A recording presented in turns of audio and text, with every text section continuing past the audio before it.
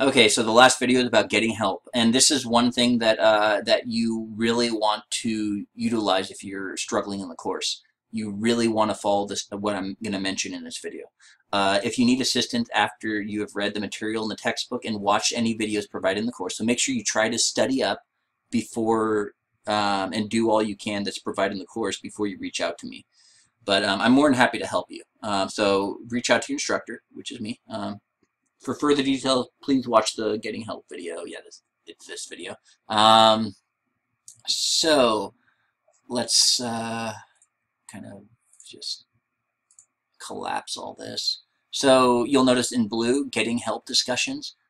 This is where I will be posting the responses to you guys if you ask me any questions. So if you have a question from week 1, I will answer your questions in week 1 in this forum. So find your answers in here.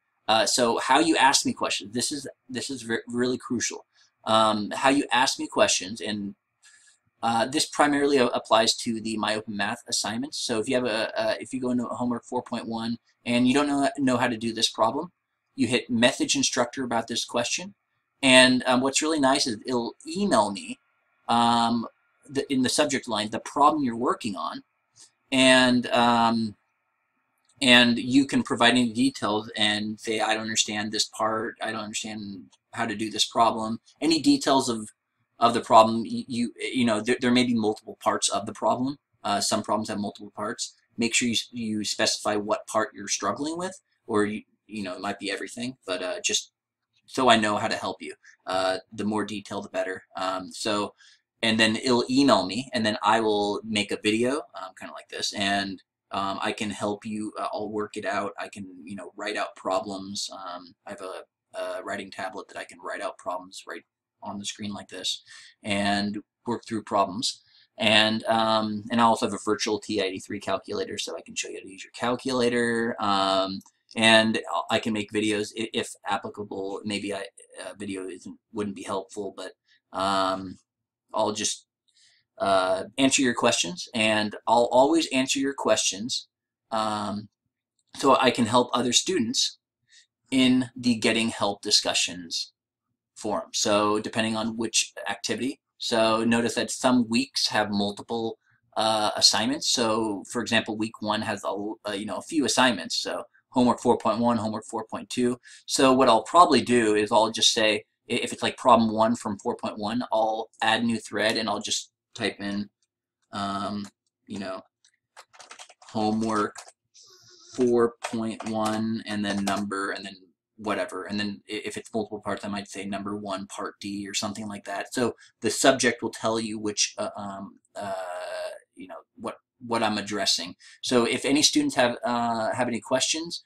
please check in here, and before you ask me any questions, because I may have already answered any a question, because the student may have already asked that question already. So go ahead and check here before you ask your instructor, like I showed you.